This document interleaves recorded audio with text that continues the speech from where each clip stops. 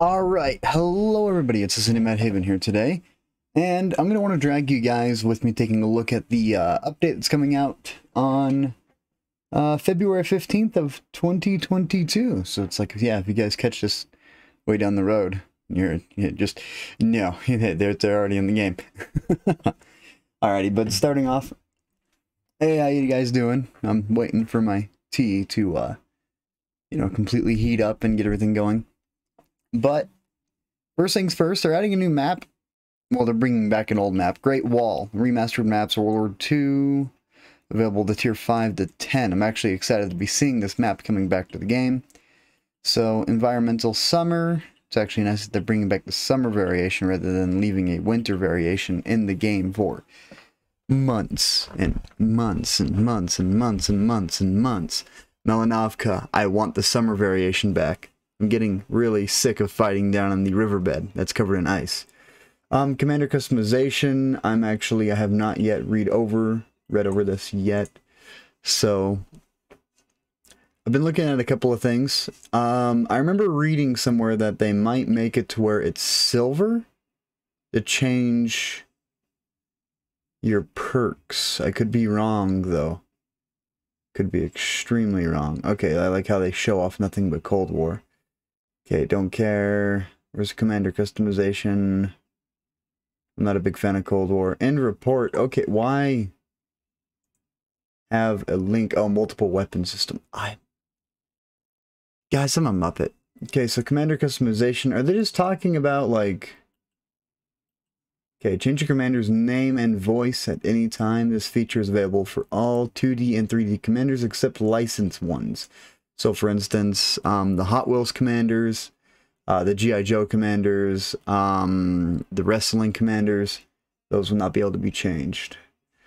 For you to add an extra layer of authenticity to your aces. Okay. Yeah, I guess. Well, I guess there's not really a whole lot going on except for this. I mentioned this a little bit ago.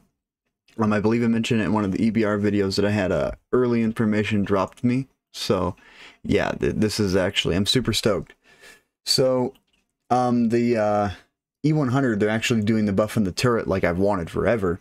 Along with that, they're increasing the reload of the 12.8, which really, using the 12.8 over the 15, I've used the 12.8 and I've aced the tank multiple times with the 12.8.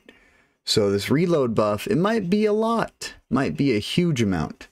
Up next, the E75, they're making the stock grind a little bit easier, including increasing the reload of the 88 and the 105, increasing the reload of that as well. Just a lot of DPMs across the board. And then they're doing this. The one thing I said that they probably don't want to do, because this is going to make it to where one of the E75 goes hull down, 340 heat pin will struggle to pin that frontal armor because of 8 degrees of gun depression. It's going to be an effective of like 360 now, rather than an effective 310 to, what was it, 290? So yeah, that's a big jump in armor.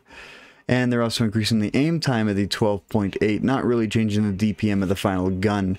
So this gun's going to be extremely snappy now.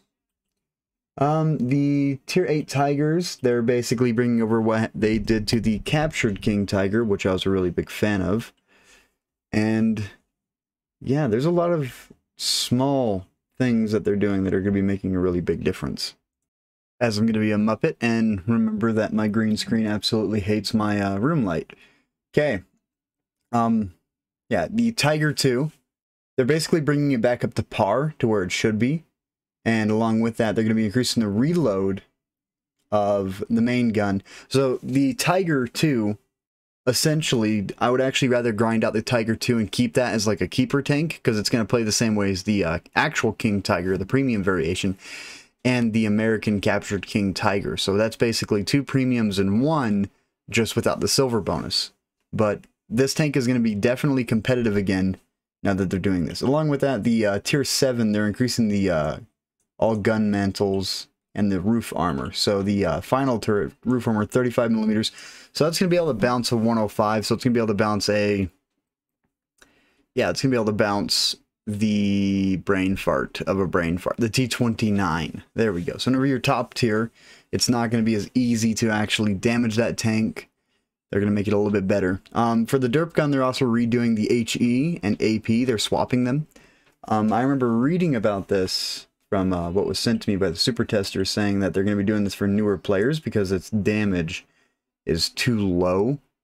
So they're thinking that people are shooting AP because that's a standard ammo type when they want them to shoot HE out of it. But the way I look at it, there's not really going to be that big of a difference whenever it comes down to it.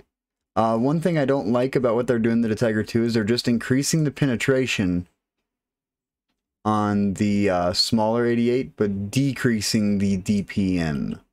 So that makes me wonder. The fully upgraded 88.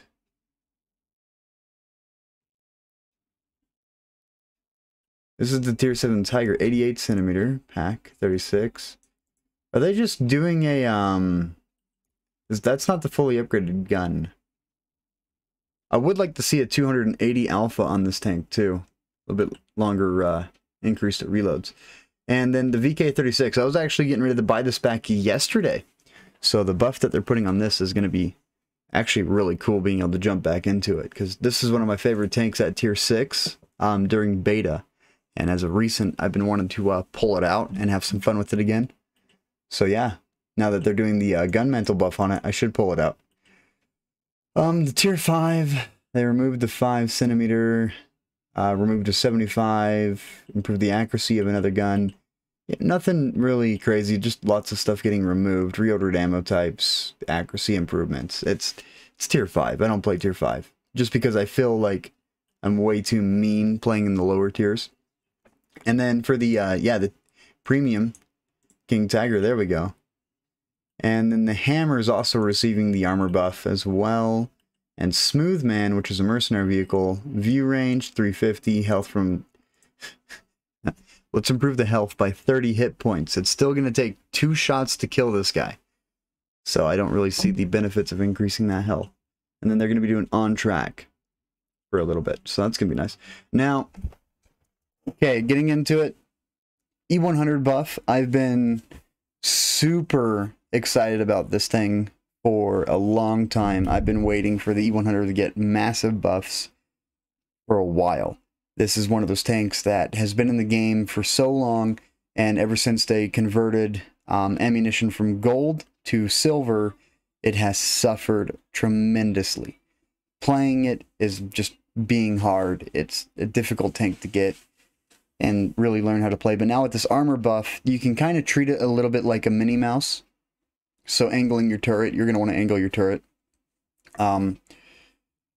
The Tiger 2, however, keep in mind, you guys, if you guys do have the Tiger 2 and you want to play that against Tier 9s and Tier 10s, anything with over 300 millimeters of heat, they are going to be able to just go through your armor like you have no armor.